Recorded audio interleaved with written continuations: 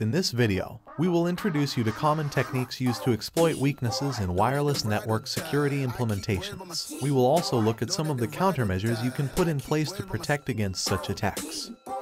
Hey guys, it's John here from Hacker Joe channel. Welcome to Hacker Joe channel. We show you technology like hacking skill, how to hack, how to be hacker, programming language, best website, best things, and amazing things. Make sure subscribe to channel and don't forget to click notification bell.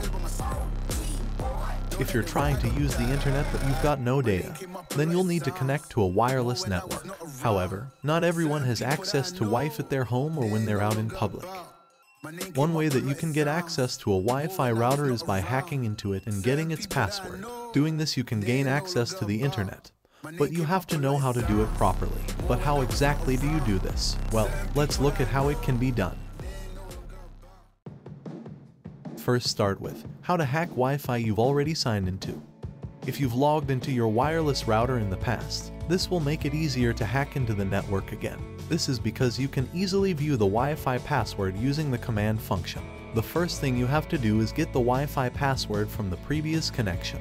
This makes it easy to log into Wi-Fi by simply entering your router's name or SSID. If you're on a Windows, then you'll want to go ahead and open Terminal. You can do this via the Finder. Then, all you'll want to do is enter this into Terminal. netsh wlan show profile name equals Wi-Fi name key equals clear.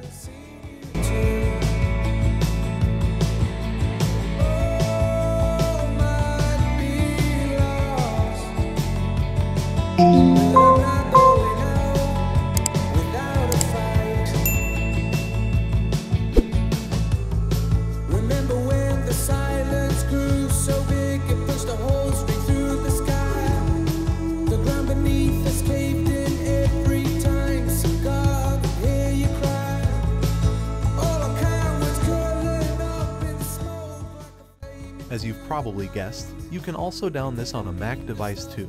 You do need to enter something slightly different, however. Type this on Terminal. Security find generic password, your Wi-Fi name. Now let's look how to hack Wi-Fi you've never signed into before. Hacking a wireless router you didn't have access to before is much more difficult, but not impossible. There are several ways to do this. Most people will try to hack into a Wi-Fi network. Generally, we only use the word crack to mean breaking or breaking wireless network security. Now let's start with WPA cracking. WPA uses a 256 pre-shared key or passphrase for authentications. Short passphrases are vulnerable to dictionary attacks and other attacks that can be used to crack passwords. The following Wi-Fi hacker online tools can be used to crack WPA keys.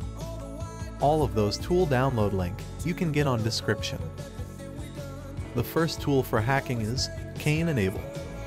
This Wi-Fi hacker for PC tool can be used to decode capture files from other sniffing programs such as Wireshark. The capture files may contain WEP or WPA PSK encoded frames. The second tool for hacking is Cowpaddy. This Wi-Fi password cracker tool is used to crack pre-shared keys using brute force attack. Now let's look WPA weaknesses. Pre-shares keys use passphrases. Weak passphrases are vulnerable to dictionary attacks.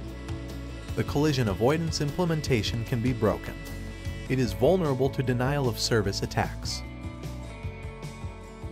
Now let's look WPE cracking.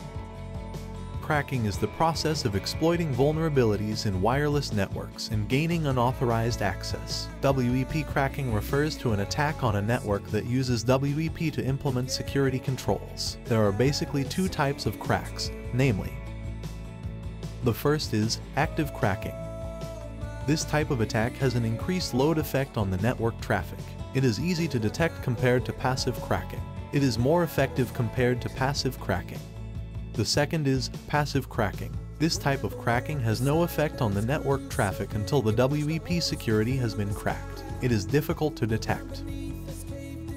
Now let's look WEP cracking tools. The first tool is AirCrack. AirCrack NG is a complete suite of tools to assess Wi-Fi network security. All tools are command line, which allows for heavy scripting.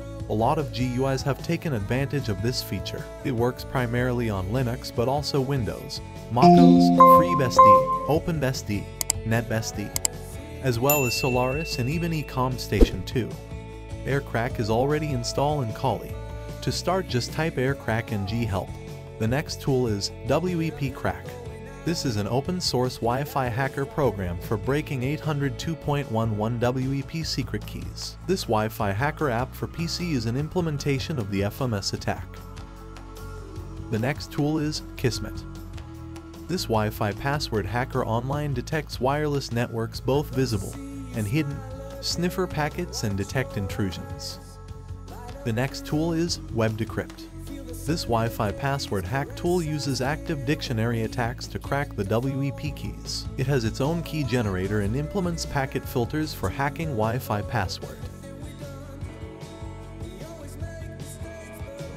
Now let's look how to secure wireless networks. In minimizing wireless network attacks, an organization can adopt the following policies. Changing default passwords that come with the hardware. Enabling the authentication mechanism. Access to the network can be restricted by allowing only registered MAC addresses. Use of strong WEP and WPA-PSK keys. A combination of symbols, number and characters reduce the chance of the keys been cracking using dictionary and brute force attacks. All in all, it isn't easy to hack into the majority of Wi-Fi networks. Whilst it is possible, of course you should only have the utmost intentions for hacking into a Wi-Fi connection. If you get caught hacking into Wi-Fi that isn't yours, then you could end up in trouble. A WEP security setup is the least secure, and should generally be much easier for you to access than a WPA setup. Though if you download the correct software, you should be able to hack into a variety of different wireless networks. Anyway, I hope you liked this video. If you have any questions, let me know by the comments section. I will happy to reply to you. And in case you are first time here, check some other videos.